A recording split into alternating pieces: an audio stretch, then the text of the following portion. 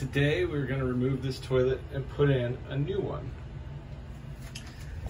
It's stuck to the floor, got a rusty old hose which I disconnected.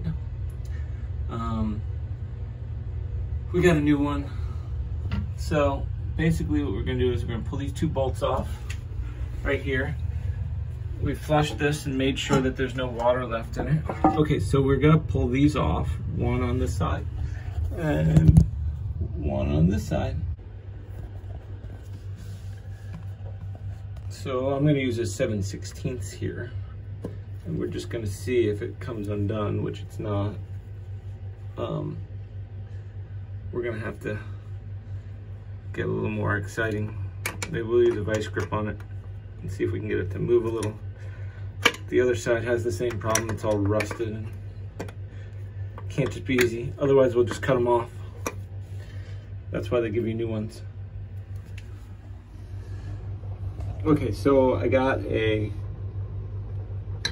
vice grip on there and that seems to be working. So I'm just gonna work that off and see how that goes. Okay, so we're just gonna pull the toilet bowl and see what's down there. I'm always a fan of some good custom work, so let's see what's going on here. We got all sorts of goodies. Let's clean it up and then we'll get into seeing what's going on. That looks like it should work for us. We'll probably remove that right there. We're gonna redo the bathroom, but we needed a place to store this toilet. We're taking a 5/8 wrench and we're gonna remove this old hose here because it has been here for a long time, it looks like. And as you can see, it's probably been leaking on the floor for a while too. We are going to try and use this better than wax seal here and see what that does. Now we have a custom toilet, that's why we got to do something exciting. We might have to add a few more things. We'll check the bottom of the toilet and it's flush with the ground. So this has a little bit of smush down. We're gonna put it in just like that. And this toilet's a little bit more fancy than the other ones, so we're gonna have to drill a couple holes in the floor and do some other fun things. But let's see if this works for now. This is gonna fit on like this. So we're gonna slide these little guys into their hole and move them over to there, and then we'll put them both in and put it on and see how the toilet we're putting in doesn't use these screws, but there's room for them. So I just tighten them down to hold this into place. This is gonna sit right on there. I gotta drill some holes in the floor right there. Luckily we got some wood. This is a raised floor on a concrete. Can't wait to see what's underneath it, but we're not quite ready for that. So we're just gonna set it up and see if it works. We're gonna use this special tile bit. Let's see if it works.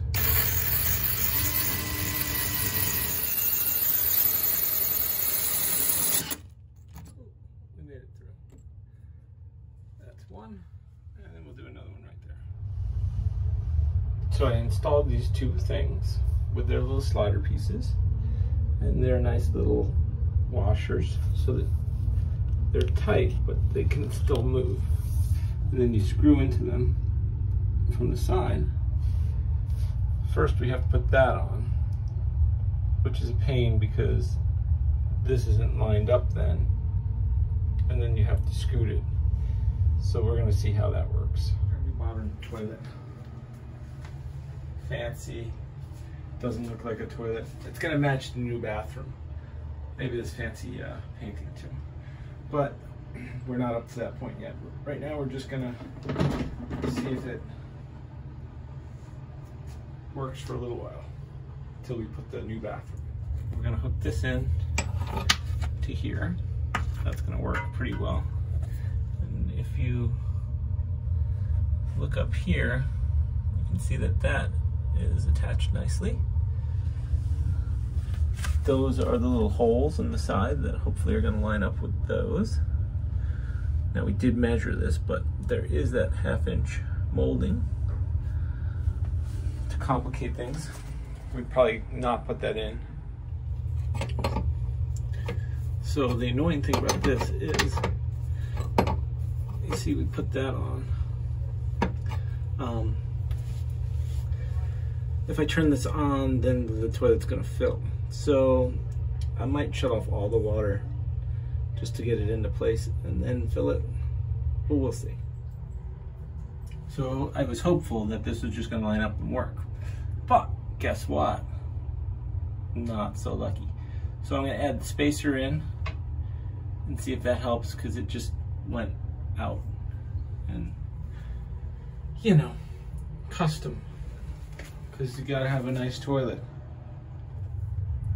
I added a 1/2 inch spacer, which is compactable. So we're gonna see when I put this down if it goes down far enough. Otherwise we can modify or use that other one that I have to go into this one. We'll see how that works. Okay, so I have it on there. It's not solid, but let's see when we flush it.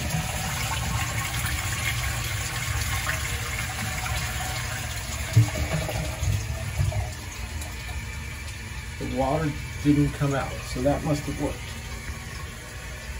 Which is good. We just gotta shim it and caulk it for now. Fancy toilet. We're just gonna add a little caulk around the bottom to keep everything stuck nicely and no bugs underneath. So that's the end of the video. We got a working toilet. So that closes the lid on this job.